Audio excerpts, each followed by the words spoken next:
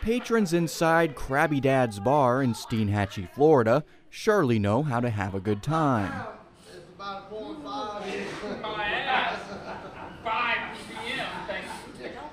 But lately, the good times have been hard to come by.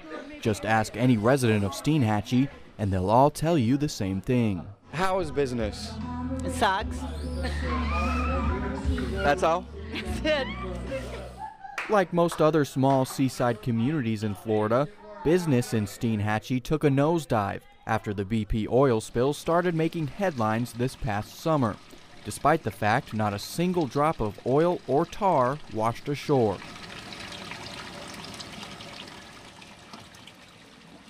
The steep drop in tourism took its toll on this small community, which was already reeling from the effects of the housing bust. The economy kind of crushed the condos quite a bit. We're still recovering from that. Brian Smith is a charter boat captain and decade-long resident of Steinhatchee. When I met up with him at a local wharf, he showed me just how devastating the housing bust was. Those condos across the river right there are unoccupied. A lot of people built these condos in anticipation that the land values and everything was going up, and then the house of cards fell. Now that the town cannot sell brand new oceanfront condos, Smith says the main source of profit is fishing. I think the number one industry in Steinhatchee is really the trout fishery on the grass flats. We got offshore fishery there, the fishing in general, crabbing. We live off the water, and then you have the service industries that are contribute, like the marinas, the hotels, a couple of restaurants we got here. It's a small community, so we live off the environment that we're around. Right across the street from Krabby Dad's Bar sits Roy's Restaurant, specializing in seafood. Roy's offers picturesque views of the Steinhatchee River, and during the busy summer months, Roy's is normally packed with customers. But this past summer, fish wasn't the only thing frying. So was their bottom line. Linda Wicker is the owner of Roy's and is also a real estate agent in the Steinhatchee area. We were beginning to see a little bit of a pickup around March and April, and then the oil spill came. As far as the real estate end of it, it just shut down, totally shut down. She says business at the restaurant, just like the real estate market, was also slowed by the threat of oil.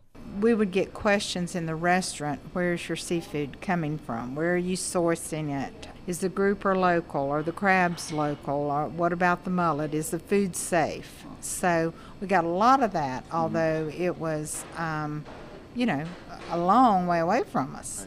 The oil was far away, but so were the customers. On the day I visited, the riverside dock behind Roy's, which offers beautiful views of the sunset, sat empty, with music playing for the empty tables.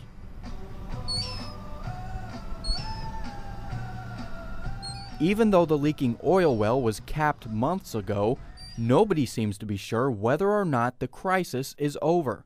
In a report released just last month, the State Department of Environmental Protection said they could find no evidence of any underwater oil plumes.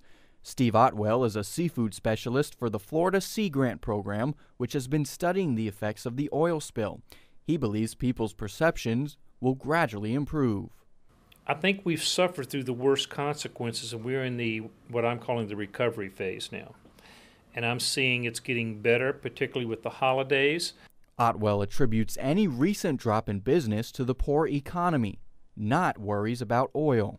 It's difficult to tease out a difference between apprehension, any residual apprehension, versus the fact that people are having to make economic choices, and seafood is not inexpensive.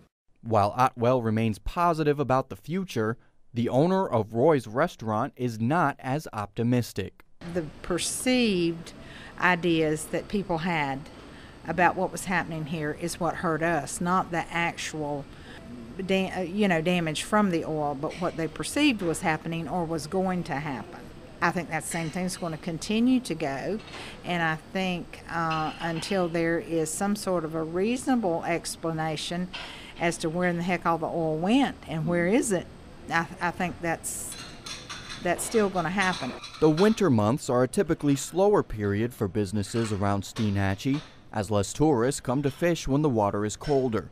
So a true answer to the question of whether or not small fishing towns will ever recover from the perceived oil contamination will have to wait until this summer.